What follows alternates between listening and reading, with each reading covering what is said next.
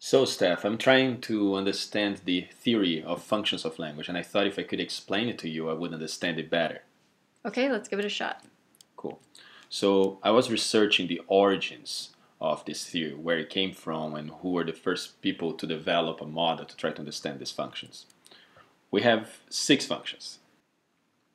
But what do all these functions mean? I get poetic and emotive, but I don't know what the rest of them mean.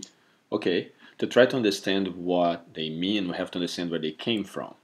And in 1960, Roman Jakobson suggested this theory, saying that the functions of language come from the different elements of communication. So if we have six functions, we have six elements. And his question was simple enough. It was, what is necessary for communication to happen? For communication to happen, I would say you need a message and a sender and a receiver. Okay, so in 1934, Carl Bühler made a drawing to try to represent those necessary elements of communication. Whoa, this looks complicated. If we look at it though, we can see some of the elements that you just mentioned.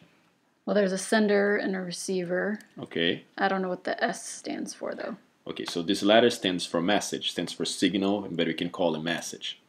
But we're still missing something in this drawing. Well, there's objects and states of affairs. I don't know what that means. Let's just call it reality. Reality between quotes because it doesn't stand for the entire reality, but just for some aspect of it. Let's try to make sense of these four elements though. Let's say this video is the message. We are the senders of this video, and whoever is watching this video are the receivers. But this message, this video message, stands for some aspect of reality. This aspect is the theory of functions of language. Okay. So we have four elements so far. 14 years later, though, the American mathematician Shannon proposed a slightly different model. This looks like another complicated diagram. Well, if you look at it, it has some of the same elements that we saw before, even though they might be split into different boxes. In the left part of the drawing, we have a sender still, even though it's split into two boxes. And on the right side, you have a receiver, and they are sending and receiving a message.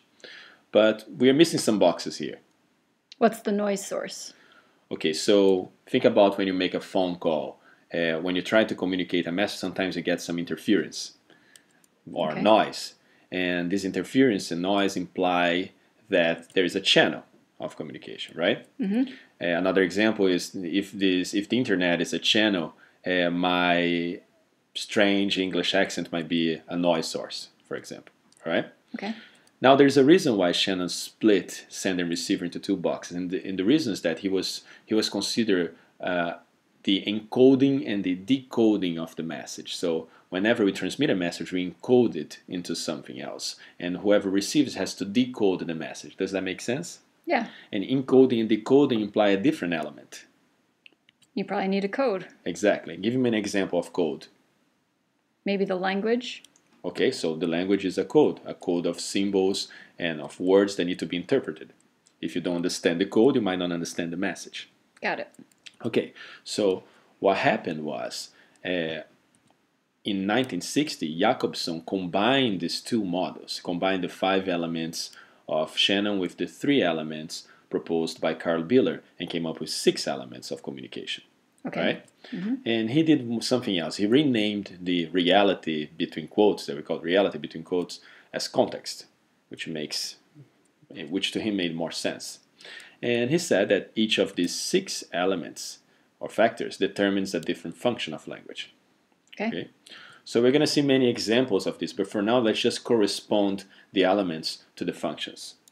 So the sender corresponds to the emotive function, the receiver to the conative, the message to the poetic function, the context to the referential, the channel to the phatic with a PH, and the code to the metalingual function. Okay, I think I got it, but can we see some examples? That's exactly what you're going to do in the next videos.